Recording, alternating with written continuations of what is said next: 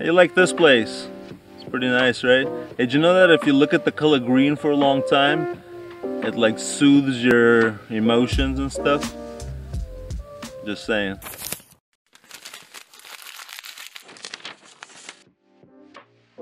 Hello world, oh, that is bright. Keep these on, alright? My name is Artemis. My name is Artemis. Art. Actually, you can call me Art. A lot of people call me Art. I don't know how that's important. You don't care, do you? Just watch the video. I was driving through the countryside here and I had to stop here in this field on the side of the road. And between two towns, there's like a farm town over there. Another little place that I haven't gone to yet. Because I just thought it was really cool. I love places like this. There's like an orchard right back here. There's like a wheat field. I'm no farmer. I don't know what all these things are, but they look great. I was driving through this area, looking around, seeing the beautiful countryside, and this thought kept popping up in my head, just stop and enjoy it for a minute. And this is something I struggle with all the time, like, oh, you can get go out there and get a nice photo. Yeah, I could, but I probably won't. And I just keep going, and I don't know, this just goes to show you an extra 15 minutes is not gonna kill you. It's not gonna change your day for the worst, but it could change your day for the better. Everybody's been talking about this 5-second rule.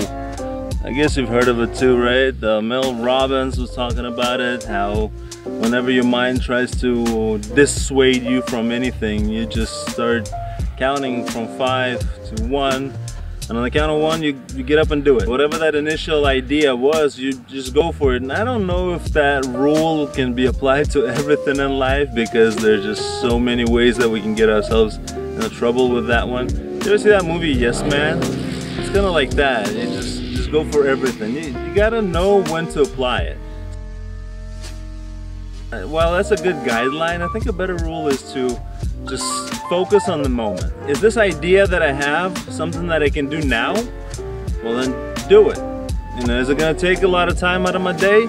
Is it gonna mess up my plans? Can I fit this into my day? And if I can, then go for it.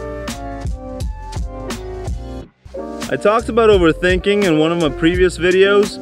There's a link around here somewhere for you to check it out. But one thing is to overthink like a big decision, and another thing is not to stop and think about something that you can do right now. There are plenty of ideas, there are plenty of things that we can still fit into our busy schedule. Moments like this one, when we can hit the pause button on whatever we're doing, and when we can stop and breathe and think, these are crucial times in our day that we don't get enough of.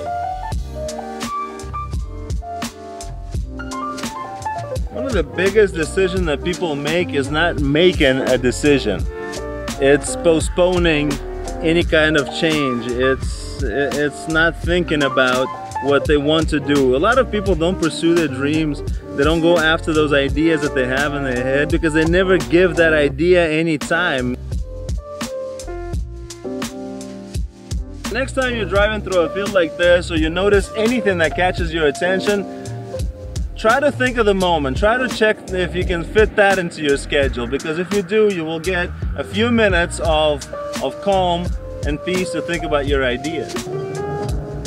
Have you checked out the view from the roof of your office building, your apartment building? All we need to do is change the angle of view a little bit to get a different perspective. And those different perspectives can also trigger a different way of looking at our life situations.